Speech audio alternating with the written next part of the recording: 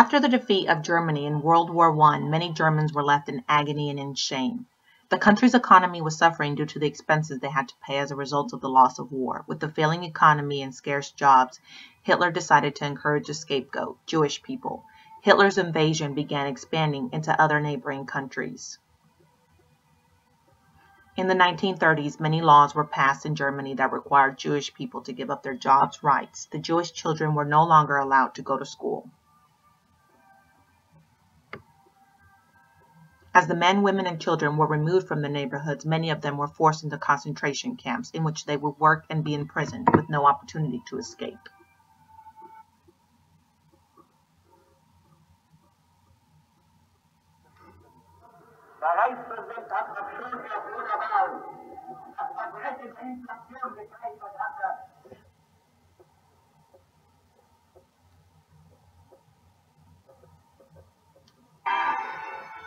One of the largest concentration camps was placed in southern Poland. It was called Auschwitz.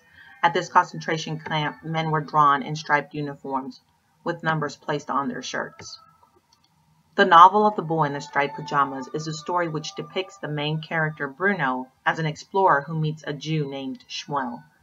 Bruno's father is a Nazi commandant. However, Bruno does not understand the role his father plays in Hitler's reign. Although his father does not always agree with the decisions being made, he never expresses them because he knows the consequences of those who oppose the Führer.